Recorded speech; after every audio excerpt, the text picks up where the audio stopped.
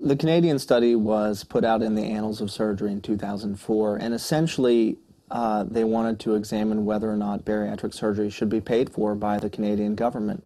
Out of approximately 6,000 people who qualified for bariatric surgery, they offered this surgery to 1,000 people, and those 1,000 people had gastric bypass.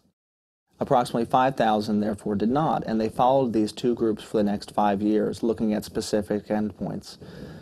Out of all-cause mortality, and that means death from a heart attack or getting hit by a car, they looked at these numbers between the two groups and found that 0.5% of the surgery group died within 5 years, whereas almost 6.7% of those who did not have surgery died within the same period.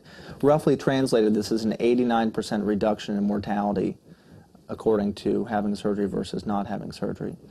With regard to something such as cardiovascular disease, which we now know is the #1 cause of death for women in the United States, they found that only 4.7% of the patients who had bariatric surgery suffered from heart disease at that 5-year period, while 27% of patients who did not suffered from heart disease. These numbers are quite remarkable.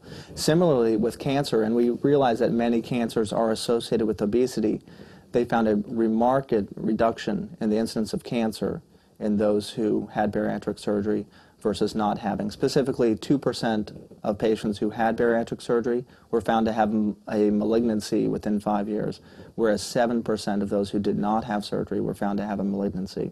Overall, similar reductions were seen throughout, well, across the board for all diseases.